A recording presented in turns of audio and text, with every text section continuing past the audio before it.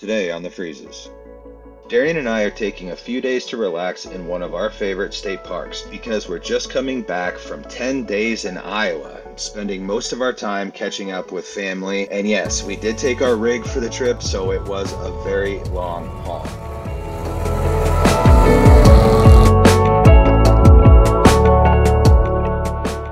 Have some very exciting news to share with you, but we need to wait till the time is right on an upcoming episode that will be out very soon. Today's episode features the Colorado State Park that we love and a second with no camping fee that blew us away. Check out this sunrise this morning. We were at our second location during the eclipse, and you'll want to stick around for what the drone actually picked up when I attempted to film it, and maybe you can help me identify what exactly it is. But that's at the end, so don't miss it, and let's jump right into today's episode. All right, we're fresh back from our trip to Iowa, our big maintenance trip, but it turned out to be a lot of great fun too. But now we're back in Colorado. You want to show them around, babe? We are back in Pueblo. Lake Pueblo. Never thought we'd see this place in another couple years. Lake Pueblo is great. The Colorado State Park system, you do have to buy into it. $10 a day for a car. 10 bucks a day, so if you plan on doing anything more than 8 days, it's worth getting a pass because the pass is like 80 bucks. Yep. But we love Lake Pueblo. For $36 per night, your campsite will have electric only. You'll have a fire pit, a level slab, a picnic table, and this really cool wind block shade structure by each table. And it does get windy out here, so it does come in handy.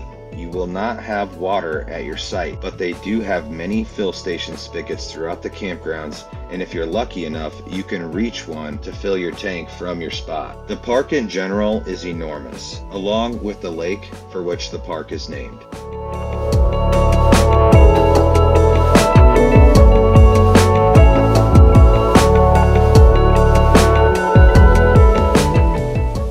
Lake Pueblo has 60 miles of shoreline.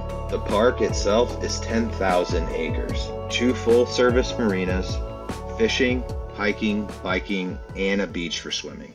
We're kind of tucked in this cove, so we're out of the wind, but it's so windy today. But yeah, we're just having a great time. We're on the bikes. We're about 5 miles in. There's 30 miles of trails here. The Lake Pueblo trail system is enormous. Let's get you some of this right here. It is all around the reservoir and so big. We are taking advantage of that. Still on some of the bike paths here. We're on Conduit Loop Trail, I believe, but look at this. This is great. Look at that fantastic view. Dara and I are here in the first week of October for the second time, and there's a couple reasons for that. One is we love shoulder seasons for national parks, but the same is true for the state level. The second reason is that the shoulder season in this park is very special, and that is because of the tarantulas. We are actually back right now at the same time. We had the tarantulas last year.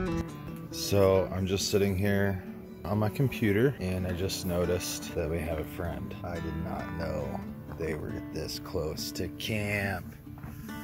Oh my. So we're really looking forward to getting some of that too. Lake Pueblo is so clear. We found this really cool, actually a really cool little place where we can paddleboard, but it's kind of so chilly windy and chilly. Look at this thing. This is amazing. Wasn't sure we were gonna see one. He's huge. You guys, this is what the full-time, all-time life is all about. Tarantulas migrate to southeastern Colorado in late August to mate. So between September and October, you're likely to see a male out strutting the desert floor looking for ladies. Spiders aren't considered something we seek out, but seeing these guys up close is a real treat, and we would recommend it highly. The best time to find them is on days that are warm and preferably not too windy. They'll be active in the late afternoon, but the ideal time to find them is in the hour right before sunset and look in less populated areas. And then while we're out tarantula hunting, the boy is. Look how good he's doing. He's just a good boy. He's wet because him got some swimming, but he don't like the spiders. Wow. Lake Pueblo is awesome, right?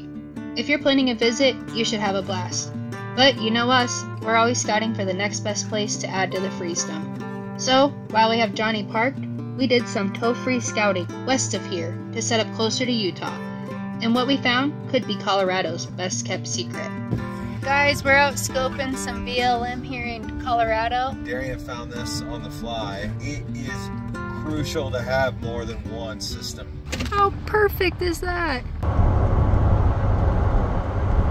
So now I get a ride with Brian, but look at this. We get to climb up an elevation going over 8,700, but where we're going, we get to drop back down a little bit, thank goodness. We're still testing it out, but it is fun. It adds a lot of cool metrics to your trip.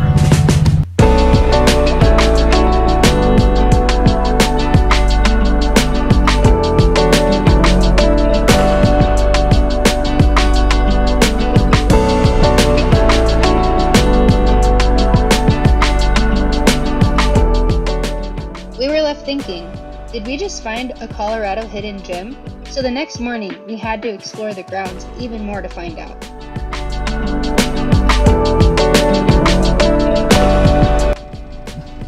Good morning. We got some cows in the yard. Surrounded by mountains, you also share the area with open range cattle, horse ranches, and the small town of Deweese is on the other side of the lake. Let's call Lake Deweese South Central Colorado. Located 1 hour west of Pueblo on Highway 96, tucked right between the Sangre de Cristo and Wet Mountain ranges. This combination will make for views that you shouldn't forget anytime soon.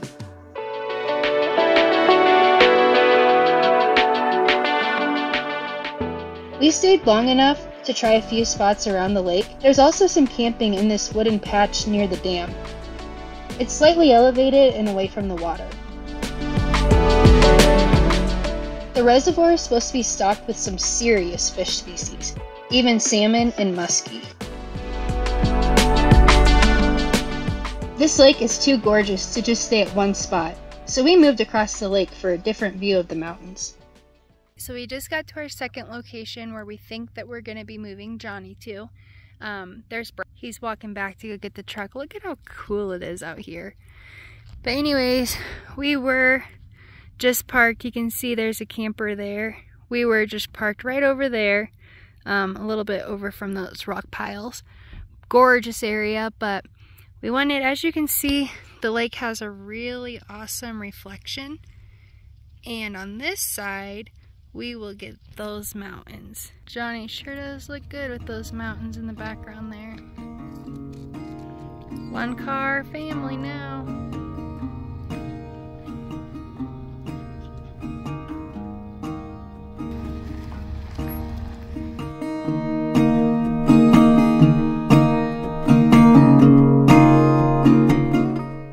I'm an organizing fool and I just reorganized 2 nights ago. And I'm not quite sure how this stuff is gonna ride, so let's take a look together. Ah, not too bad. That goes there. That is gonna go there, I think. You know what? This didn't ride so great because Brian didn't put the pan back where it was supposed to. But let's see how the other cabinet did.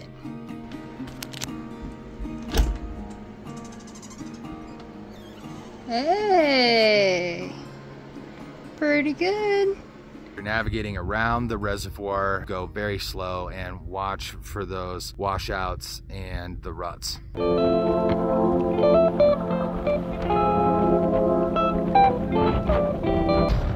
So as you can see, this winter storm that's over the Great Sand Dunes is trying to get over the Sangre de Cristo, but it can't quite get to us. Thank God. So what we've done here to combat this cold weather is we put in this reflective bubble insulation, and what I have directly behind that is about a ½ inch of insulation that you would say put outside your house, because we're constantly chasing 75-degree weather, which inevitably puts us in 45-degree temperatures overnight. it adds us extra insulation and keeps the furnace from kicking on quite so often. This is how you know it's hunting season in Colorado. 3 huge bucks. Any of those hunters that have been circling the Deweese Reservoir would love to have in their sights. These guys know exactly where to hang out.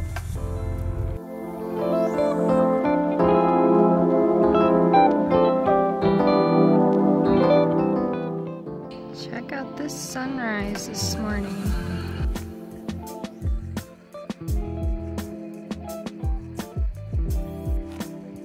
Good morning from Deweese Reservoir.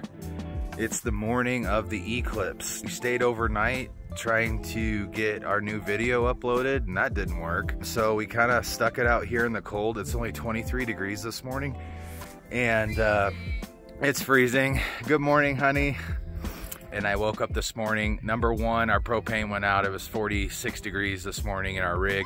Number two, Google Chrome kicked me out at 30% of the upload. So the whole night, we could have gotten into better weather and better position for the eclipse, but win some, lose some again. Are they doing anything? Yeah, the mountains look great too. I'll talk like this so y'all can see it. This is the coldest we've ever had Johnny in. Poor Johnny. We did our water trick last night, and we just got to get out of here. We're gonna do the eclipse here just because we're here. We'll try to capture it, but I don't know if we can. We're gonna try to trick with some of my drone filters and see if we can get like a shot of the eclipse for you guys. Anyway, it is so cold, and we're gonna go back inside and drink some coffee. I'm gonna start the generator here in a little bit, because when we hit the road, I'll want to be at 100%, because we're gonna try and chew up a bunch of pavement and get far out west, close to the Utah border, so that we can get out of this cold. Did you show them the frost on the ground? Oh, they can see it. Look at it. It's so cold. Sergi, come on. We weren't able to secure glasses to view the eclipse, so I decided to slap the highest ND filter I had on my drone, point it at the sun, and see what happened. It turns out you can't actually see the eclipse here somehow, or the shadow of the eclipse, but don't ask me how that works. Nothing else is really usable in my opinion. I was about to trash the footage, and then something caught my eye. Right there. A white orb of light. I use arrows to try and point them out during the clip, but they move at all kinds of speeds, so you have to pay attention.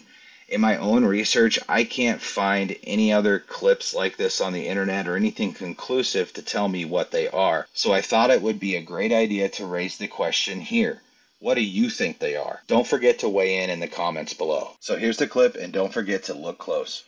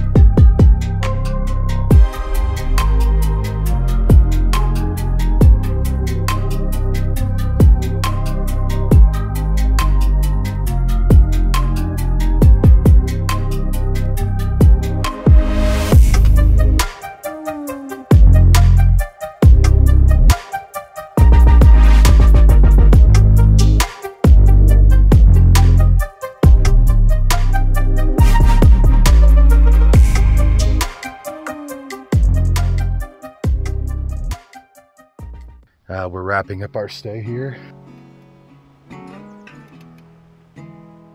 A few weeks ago, I accidentally ran over our weather station. What happened then is that I've lost all sense of what the weather activity is overnight.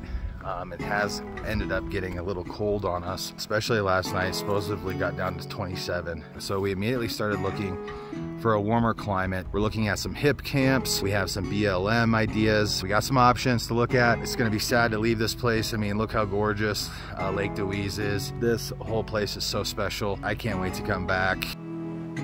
We've seen some confusing information online about Lake Deweese camping.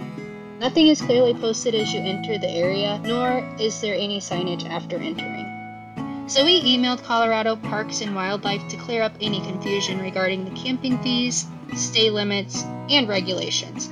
Here's what they had to say. The camping limits are 14 days in a 45-day period. They also go on to explain that there's no camping fee, but you need to have a hunting or fishing license or the new Colorado State Wildlife Area Pass to access the property. In Colorado, this is how most of these areas operate, so if you're planning on spending a lot of time in the state, it is worth getting the $80 annual pass. Look at how cool this spot is. This spot is free, found by accident. It can be found by you and anyone else. This is boondocking. This is no water, no power, no sewer. There are potted toilets. But if you come out here, you better bring your own water and you better bring your own energy if you need it. If you like this video and want to see more like it, be sure to give it a thumbs up and subscribe to this channel. Thanks for watching, and we'll see you next time.